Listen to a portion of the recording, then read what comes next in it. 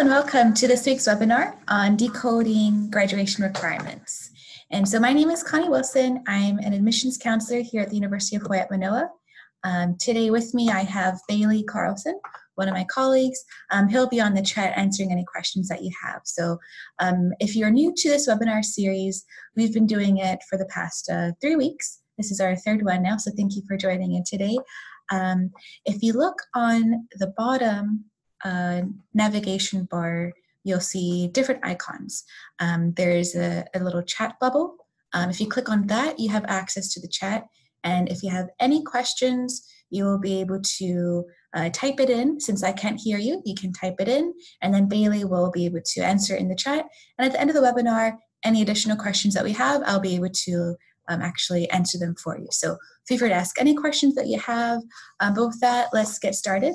So today is going to be about decoding registration and decoding graduation requirements. So a lot of you, maybe when you're registering with STAR or you saw your courses, you saw next to the course name, there's a bunch of alphabets like DA, FGA, DL, HSL. A lot of those acronyms, you might be wondering what those are.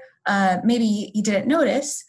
Maybe you actually don't know what classes you need for your major, and so you might be wondering, okay, well, I can't register if I don't know what classes I need to take, and I'm going to show you where to look for specifically which classes you need to take, as well as going over what those acronyms are, so you understand exactly what's required for you for classes.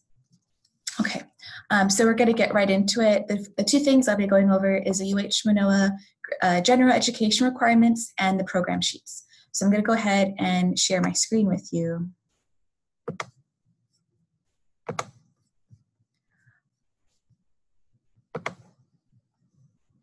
Okay, let's go to, and I'll be sharing all of these links with you as well.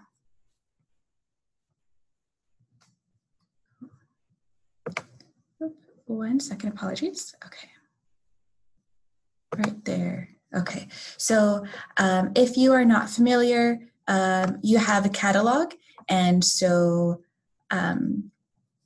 you probably were mailed one, but if not, you can access the catalog online. And so let me just share this link with you on the chat so you can access that for later.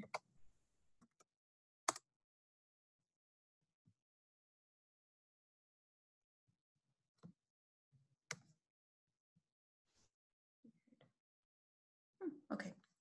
All right, so that is the site that I'm on if you want to click on that link and follow along, or you have access that you can go to that later. So basically, this is a catalog and it talks about the general education requirements. So as a UH Manoa student, you have your major requirements. So let's say you're a biology major.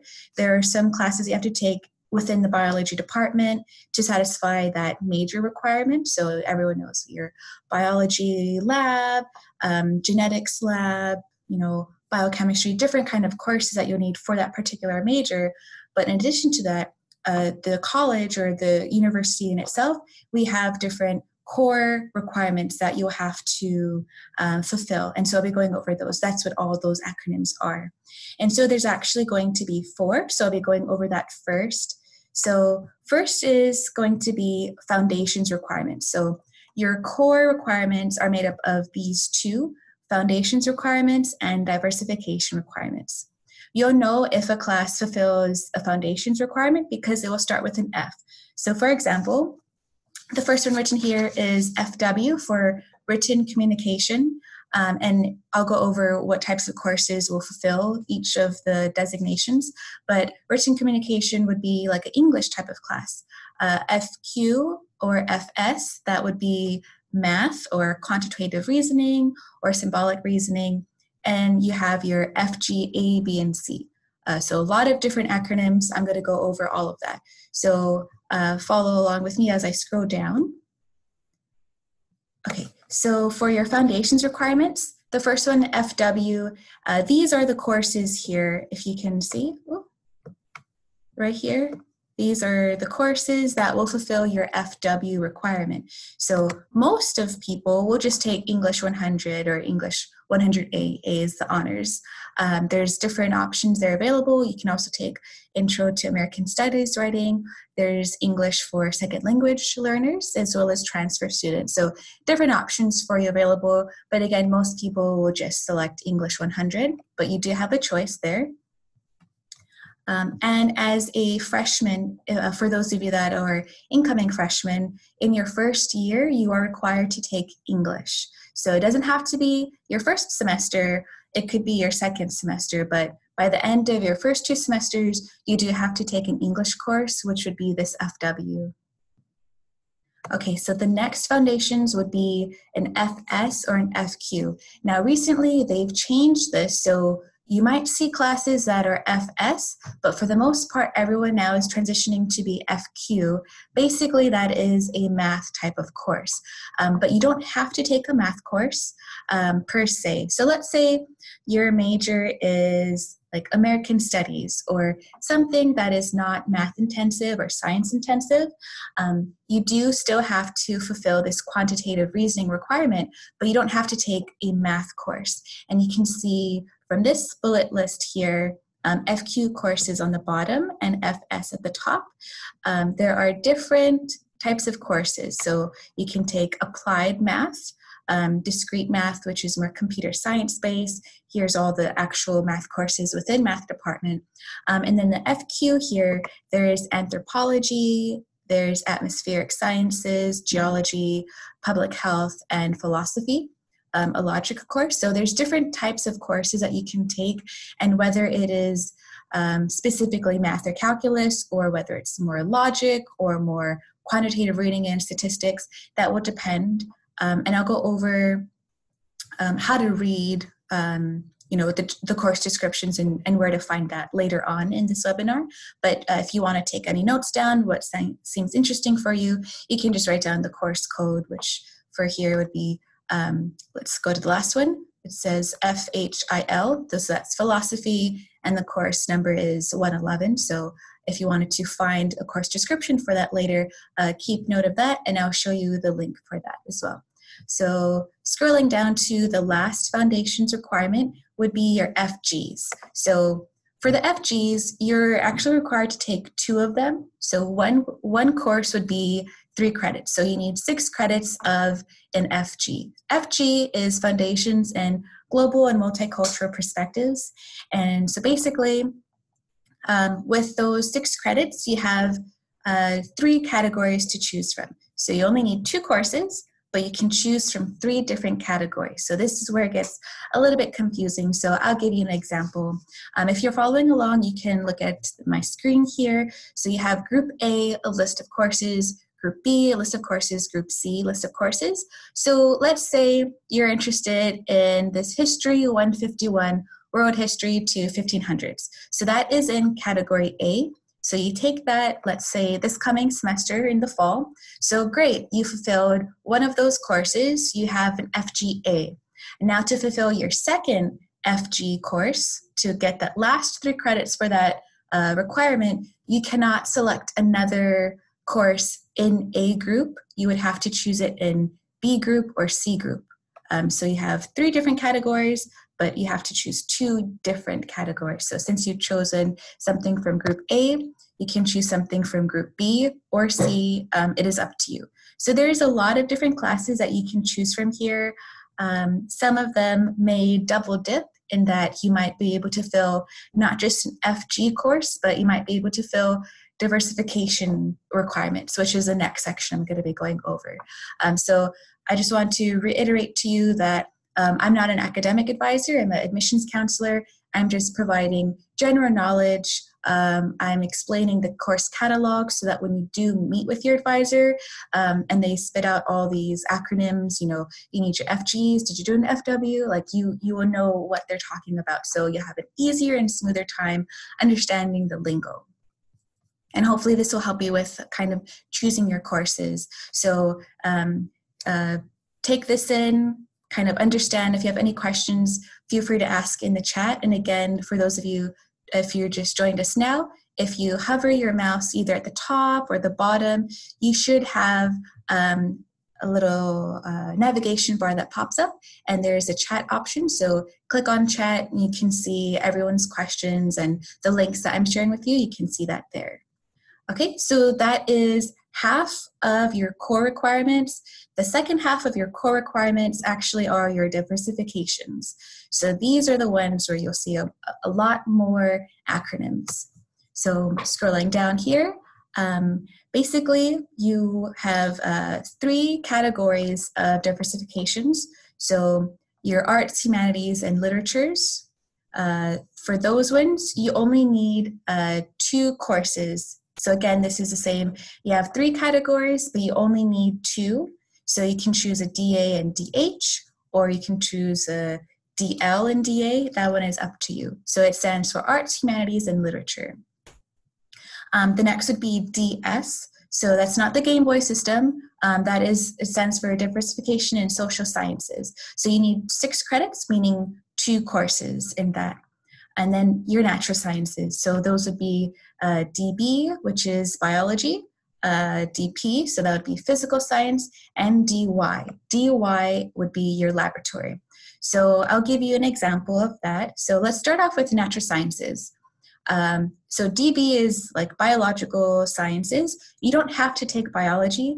There are courses that will fulfill a DB requirement without you actually having to take a biology course. So if you want to see a list of the different departments that offer those courses, you can look at that on the catalog. You can also ask your advisor when you meet with them and say, hey, maybe biology wasn't your forte in high school. So you can say, I'm not really interested in taking biology. Is there another type of course I can take to fulfill my DB requirement? And they'll be able to point you in the right direction and kind of go over what your 4-year plan is, what your major is, and they'll be able to provide a personalized plan for you to fulfill these requirements. So let's say you do take biology, and let's say for your physical science, you take a chemistry course. So you fulfilled your DB and your DP. So that is perfect. Your last one would be DY. So because you took biology and chemistry, your lab, your DY, has to be either biology or chemistry because that's what you've taken. So your lab should complement either of the science courses that you've taken. So just to kind of clarify if that was confusing, so let's say you take biology and you want to take chemistry. Those are your 2 science courses that you're choosing to take. You have biology and chemistry, and you need a lab. So you should take either biology and biology lab at the same time, or if you don't want to take biology lab, you just want to take biology to fulfill that requirement, you can do chemistry lab and the chemistry lecture. So you have that option there. And again, we have more than just biology and chemistry. There's a whole bunch of different things. If you're interested in astronomy, we do have astronomy and astronomy lab. Astronomy lab meets at night. I believe it's like 6, or the time differs in the semester, but you'll actually be able to track the different moon phases, and you get to kind of experience that at night. It's really cool. As an undergraduate, I took astronomy lab, and it was very fun. So you don't have to stick to, courses that are set. It's not like high school. You do get to kind of craft and create your own class schedule. So any interest you have, this is a time to kind of branch out and look to see what is offered, because you can go in something completely new and love it. Okay, so that would be your diversification. So if you see anything DA, DB, all of these acronyms, that's what those are. Those are just a type of core requirement. And so when I was mentioning things that could double dip, so let's say, so for me, one of my majors was communicology. And so I took a class in communicology that fulfilled an FW and a DA. So what does that mean? That class was a written communication course, but it also fulfilled a diversification arts course, meaning I don't have to take 2 separate classes to cover those 2 requirements. I can take one class that would double dip. So it's kind of like 2 birds with 1 stone. So you don't have to waste time. You can choose classes strategically that way. So that's another good reason why you should meet with your advisor, so that you can ask these things. Say, hey, are there classes that will double dip with my major requirements and my general education requirements? Will anything double dip? Do I have to take multiple courses? So having that conversation with your advisor will really help figuring out, your personalized four-year plan, as well as making sure that you're not kind of wasting time and you're not bombarding yourself with a bunch of classes when you can take less classes to fulfill the same amount of requirements. So it's just kind of choosing classes strategically. Okay, so we're going to move on from your core requirements to the rest of your requirements. So you have core requirements as part of your general education. You also have focus, and the last one is Hawaiian second language. So next we're going to talk about focus requirements. So there's different focuses. There's actually 4. So if you can look here on the screen, H or HAP, so that you actually have to take a Hawaiian studies type of course or an Asian Pacific issues type of course. So most people will take Hawaiian Studies 107 to fulfill this Hawaiian or Hawaiian Asian Pacific course, as well as, if you're interested in Asian studies or Pacific studies and you want to go that route, you're also able to do that. But that's just a requirement for UH Manoa graduates. Next would be ethics. So you might see an E or ETH. Either way, it fulfills an ethics course. So this is where you don't have to search out, okay, what is an ethics course? What courses will I have that are ethics? This is where you'll meet with your advisor to kind of figure out which of your major requirements fulfill an ethics course. Whereas your core requirements, you actually have to look through a list and see which course you want to take to fulfill those requirements. For your focus requirements, these will definitely double dip because these will kind of go along with your major requirements. So I'll go over what major requirements are in just a second. I want to just explain to you what your general education requirements are first, because there are 2, Gen Ed and then your major requirements. After you fulfill both, then you can graduate. Oral communication, so that is, a speech type of class or a class that has a lot of oral presentations, so that you can see here 300 or 400 level, you need to have just 1 course.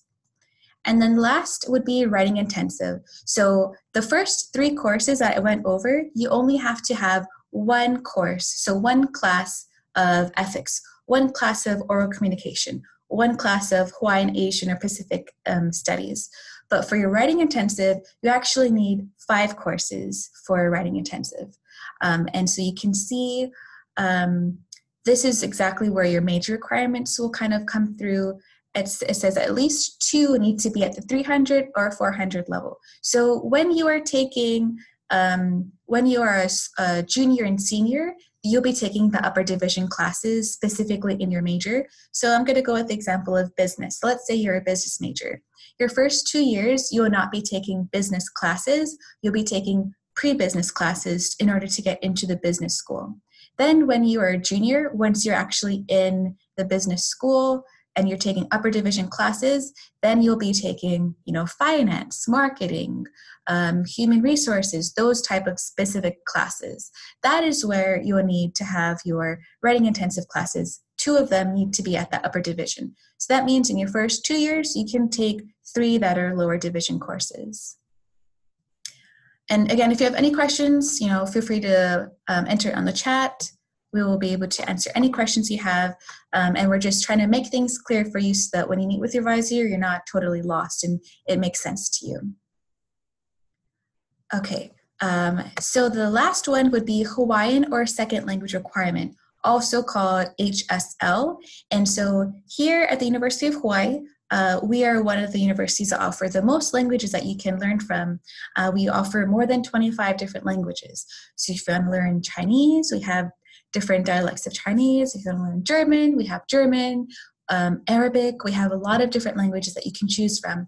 So with the exception of certain majors, everyone needs to take a foreign language. So that can either be the Hawaiian language or, one of the other 25 languages that we offer. So a lot of people might have questions about language placement exams. If you have questions about placement exams, listen closely because I'll be talking about, how to contact them, what to do. So for the second language requirements, you need to complete 4 semesters. So 101, 102, 201, 202. Those are the 4 courses that you need, and they can be in any language. So for me, as an undergraduate, I chose German. So I didn't take German in high school. I didn't want to take the placement exam because I knew no German at all. So I decided, okay, I would just start at the 101 level. If I had chosen Spanish, however, I took up to Spanish 3 when I was in high school. And so if I wanted to, I could have taken the placement exam and I could have possibly gotten placed into a level higher than 101. So if you're interested in, if you have a really high proficiency in a certain language, you don't need to start from 101. You can actually contact the department and get placed into a higher class. You would just have to contact them, and sometimes it's just a conversation with them. Other times you actually have to take an exam. Each department is different in their policies, and each department, they do things just a little bit differently. So what worked for me in German will work differently for someone in Japanese, will work differently for someone in Italian. It is all different. And so if you are interested in taking a language placement exam, you would need to search for their website. And later when I go over the program sheets, you'll actually be able to click on that link and see what their website is. So just hang tight for that list of links. But after you fulfill your HSL, then that is it for your general education requirements. So that would most likely be your first 2 years taking classes, with the exception of some of the classes that have to be upper division. Those you would fulfill in your junior and senior years. So after you take most of those gen ed classes, then it would be time for you to kind of move into your major requirements. So I've been saying this name a lot, major requirements versus general education requirements. So I'm going to go over what a program sheet is, and then it'll make it a lot more clearer. So if there's any questions with the general education requirements, feel free to type it in the chat, and we'll be more than welcome to answer them. But if no questions, I'm going to go ahead and go to the program sheets. So this is the link to the program sheets. I'll enter it into the chat for you guys.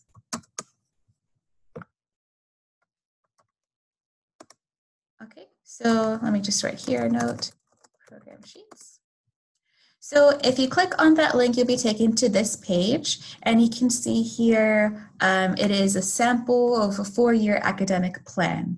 So remember I was talking about if you're interested in taking a foreign language requirement and you want to place into that, you can do that by clicking on the language here, or even if you're just interested in and you want to go to a department's website. So let's say the dance department, if you want to go to the website, you would just click that here and it'll take you to their website. So this serves multiple purposes.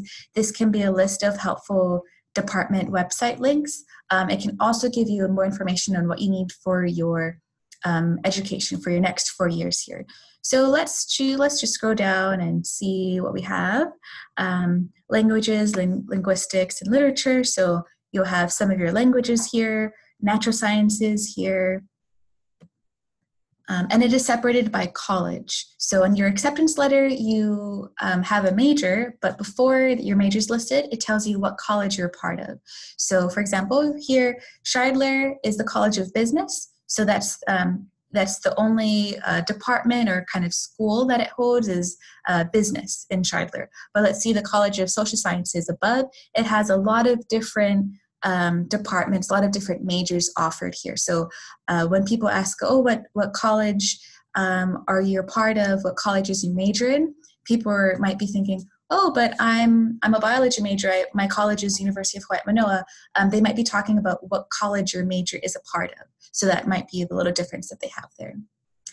So let's just choose one, and let's say you want to major in economics. Okay, so economics here, if I click on that, it will take us to the economics homepage, and then we can see all about them, figure out the contact us, and see if you want to email someone, get their number, look at different items. You have the option. We'll go back to here. So let's economics, scroll down. This is a program sheet. So this program sheet will tell us what the requirements are for that major. So I'm going to click to download. Okay, and I'm just going to make sure that it is being shared with you. So give me 1 second.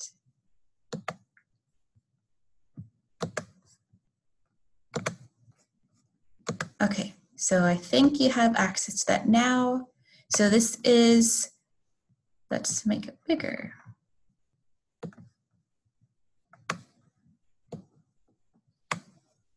Okay, so this would be a program sheet. So let's say, you're interested in economics. And so this would be the program sheet you have for economics. This is lists all the classes you will need to be an econ major. So you have all of the things I just mentioned, the general education requirements, as well as the graduation requirements, it's listed on the first page. So that typically will happen first.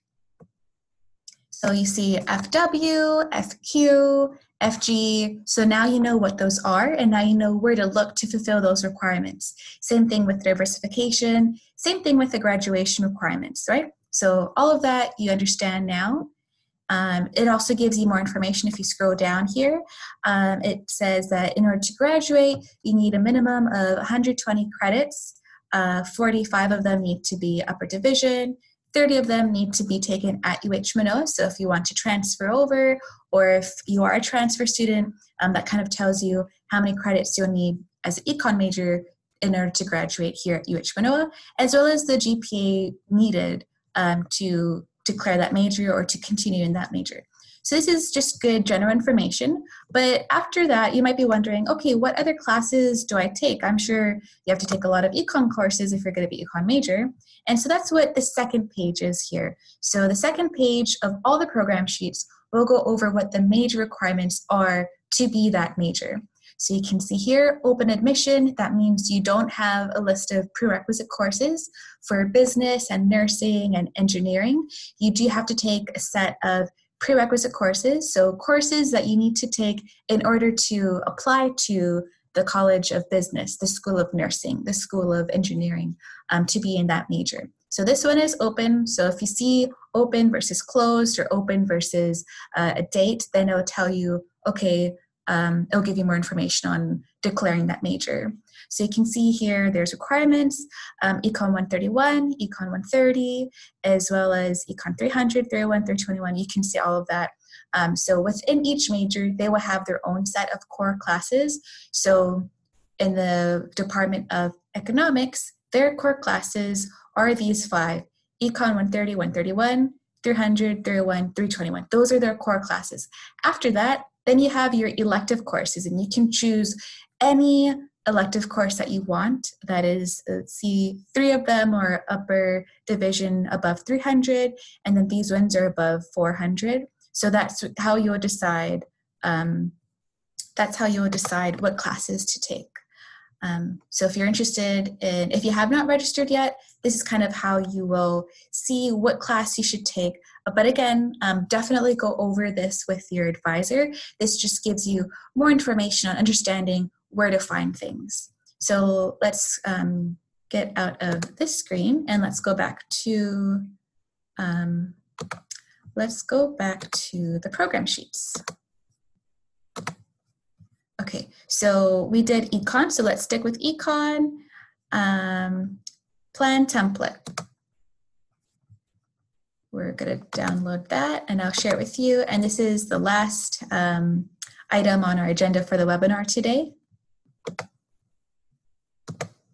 Okay, and let me just make sure that it's been shared. Got it, okay. All right, so this might look a little confusing. This is basically everything that you've just seen, but in a chart, and it's separated by year. So it shows you year 1, first semester, second semester, year 2, first semester, second semester, what classes you'll need. So this is a really great plan to follow when choosing your courses. And then when you meet with your advisor, you can say, you know, this is what I've chosen for my first semester. is this good? Are there more classes I can take? What do you suggest? It opens a dialogue between you and your advisor. That way you don't waste your time or his or her time. You can kind of figure out exactly what you want for your 4-year plan in economics or whatever major that you want.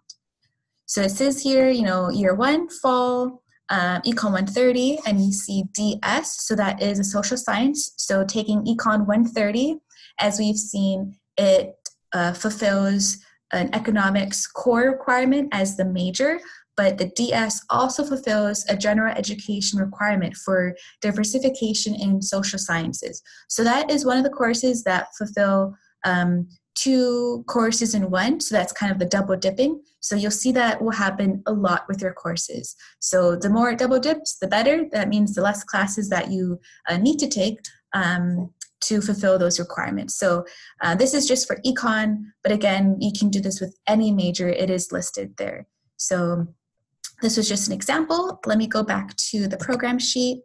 Just make sure you have all of that. So I'll just scroll down so you can see there's more things available. College of Education, College of Engineering, the Law School of Medicine. Those are graduate schools. But if you are interested, you can see what their plan looks like.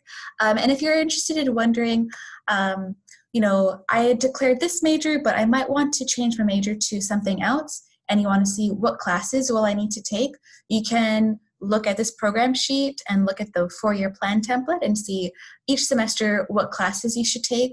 Or you can also look on STAR. All of this information is on STAR as well. But a lot of people don't really look at the catalog, but the catalog provides a lot of rich information that people don't necessarily read on, but it's really good to know. That way you're more informed, you know what classes to take. That way you don't have to take multiple courses to fulfill the same requirement.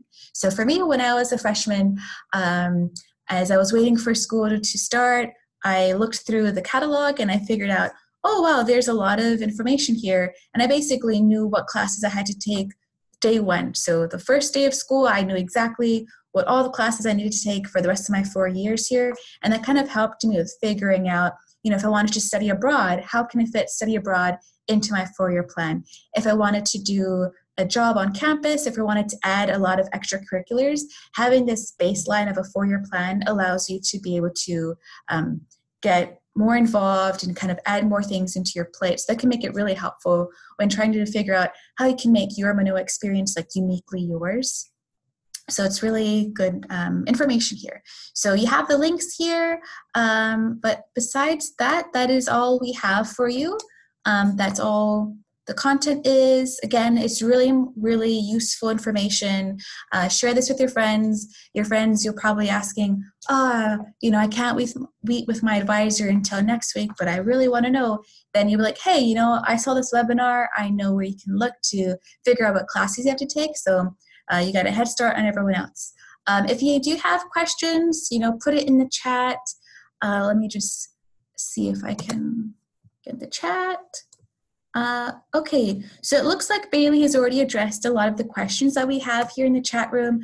But if you have any questions at all, feel free to type it in this chat box. You can also email us. You can also call us. So I'm going to ask Bailey if he can put our information there. So at the end of this webinar, if you do have questions, maybe you don't have the questions now, but you have questions later, you'll be able to ask us later. All right, so that's all we have for you. I'll just wait for the information to be put down. Make sure to check your email. We'll be sending you the recorded file. So if you know friends that weren't able to meet at this time, but you know that they were interested in learning about graduation requirements, we'll be sending a mass email, just like how you received this invitation. So you have that link. You can download it. You can share it with friends. So feel free to do so. Join us next time for our next webinar. It'll be really interesting, really good stuff. So thanks for tuning in.